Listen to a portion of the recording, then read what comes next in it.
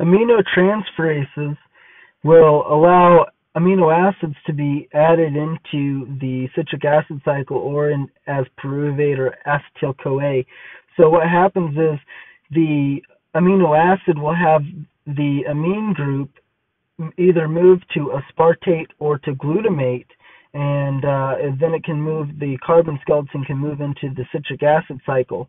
Now there's glucogenic amino acids and there's ketogenic.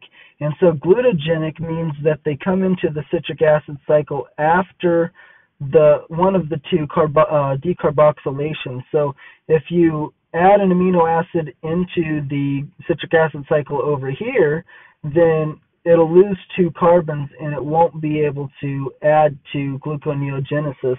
But if you put it in at least after that first decarboxylation, it will be able to provide some carbons to gluconeogenesis, and so it can go back up and add to glucose. If an amino acid comes in, especially as acetyl-CoA, then all of the so acetyl-CoA is 2 carbon groups. So if an amino acid comes in and gets converted into this 2 carbon acetyl-CoA, it'll lose both of those carbons in the citric acid cycle, and although it'll add energy to the cell, it won't be able to add any carbons to go back to glucose.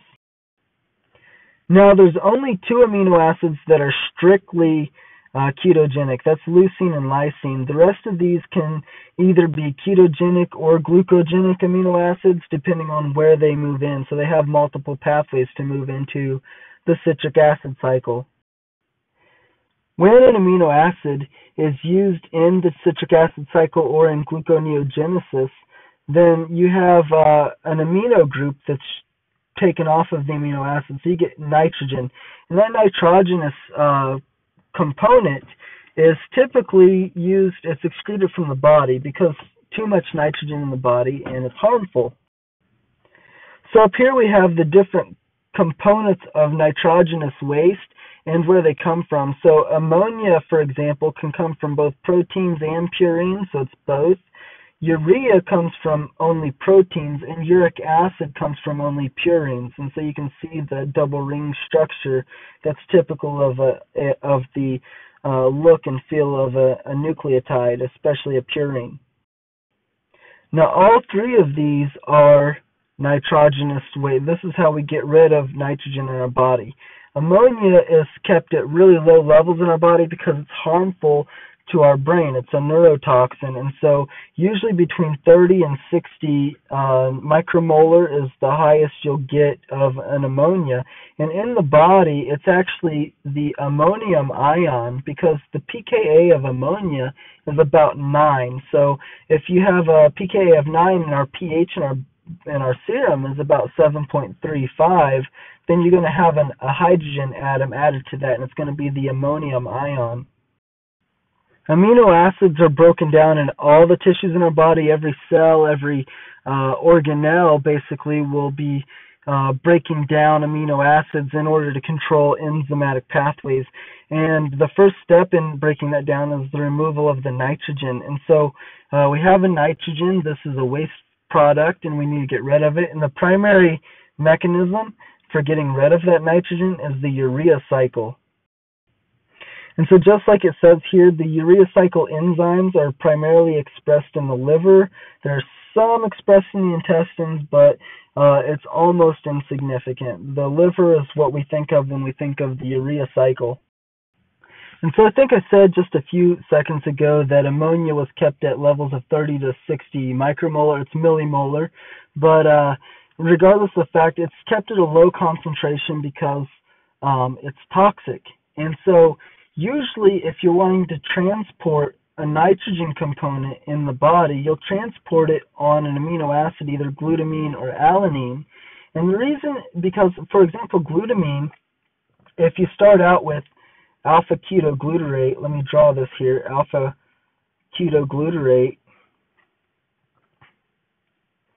if you add an NH3 to that, you get glutamate. And then if you add another NH3 to that, you get glutamine.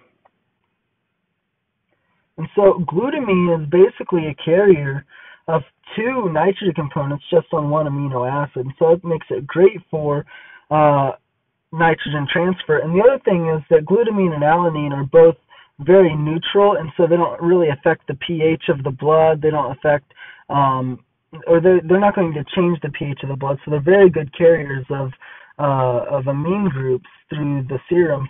So from peripheral tissue to either glutamine can carry it to the kidneys, glutamine can carry it to the intestines, or glutamine and alanine can carry it to the liver for the urea cycle. The typical steps to take the nitrogen off of amino acid allows it to be used for either the production of glucose or for use in electron transfers in the TCA cycle to be used for energy. And so the way that happens is an aminotransferase will take the amino group off of an amino acid and transfer it to alpha-ketoglutarate. Alpha-ketoglutarate is an alpha-keto acid, so you use up an alpha-keto acid and you produce a different alpha-keto acid. Now when you transfer the amine group to alpha-ketoglutarate, it forms glutamate. So the shuffling of an amine group is called transamination. And so you get the breakdown of the word is you get the trans, you're transferring something, amine, so you're transferring an amine, so transamination. Now in this particular slide, alanine is used as an example. So alanine will transfer its amine group to alpha-ketoglutarate with the ALT, alanine aminotransferase, or sometimes called alanine transaminase. And so many of these enzymes will have multiple names, and that's, if you know what the names are, it's really easy to figure out what it does and where it's acting at. It's important to note, though, that even though alanine is listed here, it's not alanine isn't the only amino acid that can be used to in a transamination reaction. So any amino acid, and then glutamate will be the ultimate carrier of the nitrogenous group. So a closer look at the transamination reaction, it has to have a prosthetic group of vitamin B6. It's also known as pyridoxal phosphate. So you get alanine and alpha-ketoglutarate, and in this reversible reaction with pyridoxal phosphate as the prosthetic group, you can produce pyruvate and glutamate.